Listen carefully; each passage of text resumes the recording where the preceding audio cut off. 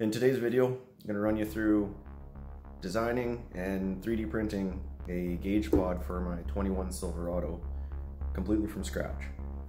So we're going to go through some prototyping, some design process, some FreeCAD, and eventually printing it off and coming up with a final product. So stick around.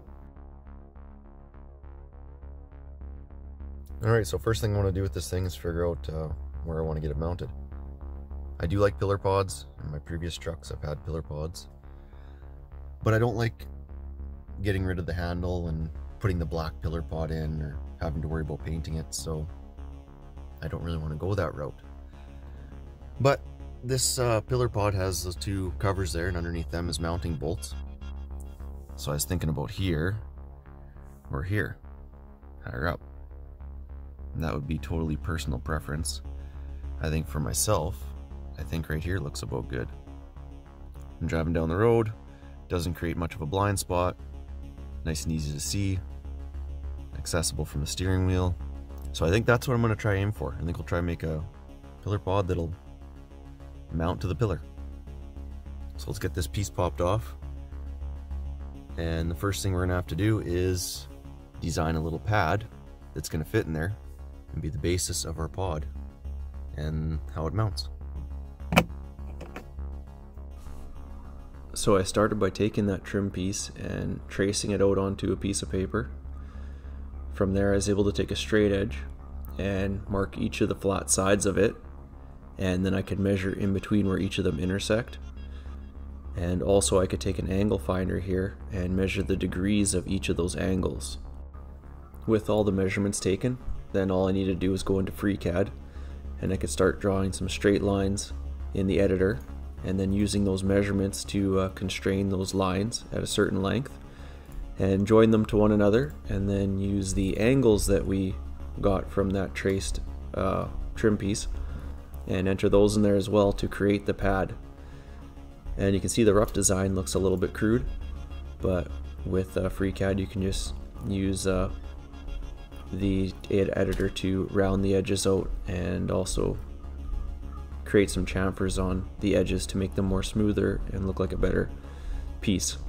I started by printing out a very thin slice of the pad, that way I could use it for test fitting, and once I had it correct and fitting 100%, then I'll come back later and make the pad a bit thicker and then add the gauge pod itself onto it. Pretty close with that one. I think we'll trim her down on some of the lines, make it a little bit smaller, and try again. Still not quite. There we go, perfect fit. So now I can take this piece that I've already laid out in my FreeCAD, I can make it thicker, I can make a pod to go on it.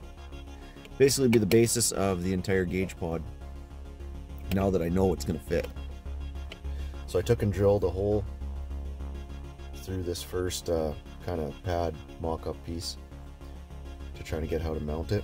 So you can see that fits pretty good there.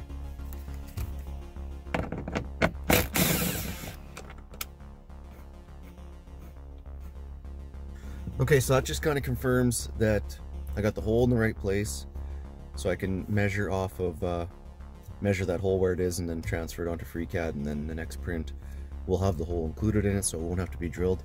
And another thing I'm thinking of is I'll be using the threaded rod. I want to put the threaded rod in first, put a nut on so the handle's tight again, and then onto the threaded rod this will slide with a nut from the inside of the gauge. So I'll go take some measurements and probably add a pod to this thing, and we'll print off our first prototype. One of the other things we're going to need to do to the pillar in order to have the wire hidden is we're going to need to drill a hole in that bottom slot.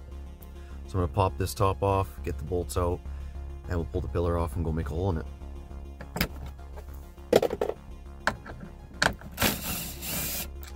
Give it a good yank, and then it just pops to the bottom.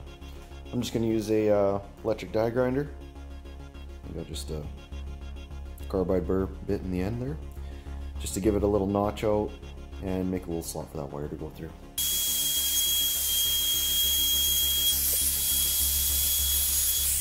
And there you go, you can see the slot pretty good there. Lots of room to get the wire connector through. And I guess if a guy ever wanted to add a pedal monster, that needs a secondary wire around, so you need the extra room for that connector as well. Well, back in FreeCAD, we know our pad is the right size, so then we need to make a cylinder that'll be the gauge pod. So we start by making a circle, and we turn that circle into a cylinder. Then basically just got to make a smaller circle inside of it to hollow it out, and that'll give us kind of the pod. Then we just take the back and add a chamfer to it to smooth it out, and also on the inside. And that's how the pod is made. Then we can take it and mold it back together with the pad that we made earlier to make it into one unit. And then just need to add a couple of holes, for one hole for the wires and another hole for the mounting. Now the holes I had to come back and redo a couple of times before I got to the final design, but I ended up doing a fairly big square at the back and then a slot style at the front in order to get the pod to slide on properly and mount, which you can see here. And that there is actually the final design that I come up with. Okay, so I want to get the wire around so we can start test fitting with the first prototype with the wire in place and everything. So in order to do that, this panel just pops off. And what we're going to do is take the wire and you run it from the OBD2 port here, just up into here, run it up along the side, and then I poke the extra into there, and it actually just comes up right here along the side. 6 inches of wire sticking out, just to give you an idea. And just gotta throw the panel back on, and we'll get the pillar back in place, and with the wire routed this time.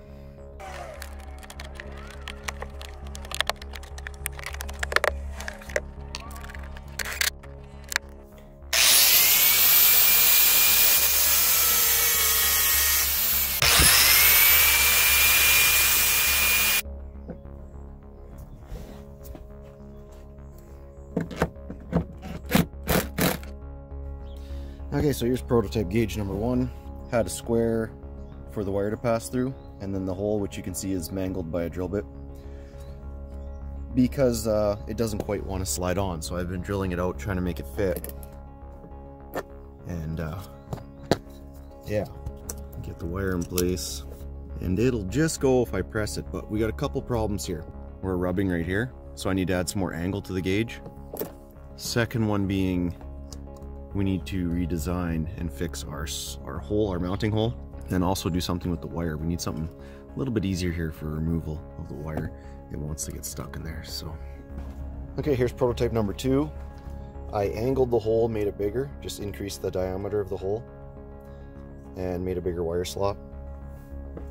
So now you'll be able to fit multiple wires through there for the pedal commander or whatever you might be running on top of this gauge, or whatever it's called from Banks. So let's try to get this one fit in there and see how it goes. And I still can't get it, even with the bigger diameter hole and the hole set at an angle, I still can't get it in there. So gonna have to do something different. Go to some sort of slot, I guess, like I talked about before. Thought I'd get away with the hole, but not happening. All right, prototype number 3. Looks pretty decent. This is something I'm gonna have to work on. Kept the square for the wires, and I just made another rectangle slot. That way the stud will be able to go through, and then as you push it on, technically it's raising up, so the slot will allow it to do that. And you can kind of see how I got the angle in there. I think I have it about right, so that the nut will be flat and flush when we put it on. Let's get her in here and see how she goes.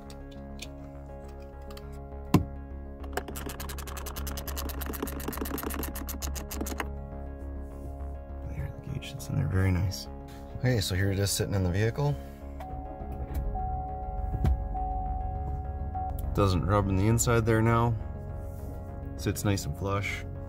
Got it kind of set up to match my gauges, the red and white. Yeah, I'm happy with it. I think it turned out pretty good.